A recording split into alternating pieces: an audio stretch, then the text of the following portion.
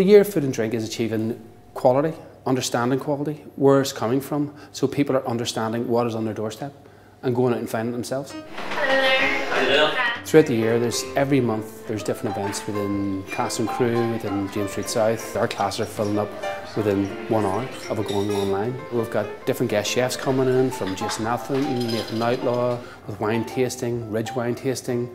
So this year it's non-stop. The main thing about today is talking about the quality of the product. Today's dinner is about heritage and traditions, and to me it's the whole emphasis of butchery, farming, quality of meat, talking about the meat, provenance of meat.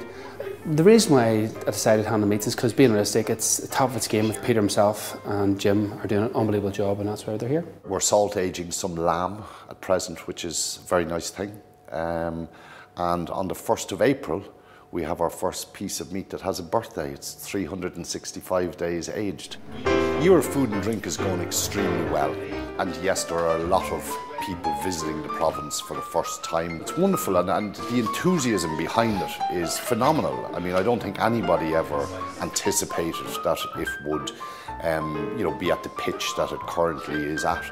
And it's really only picking up steam too. There's so many wonderful things to come, in the months ahead.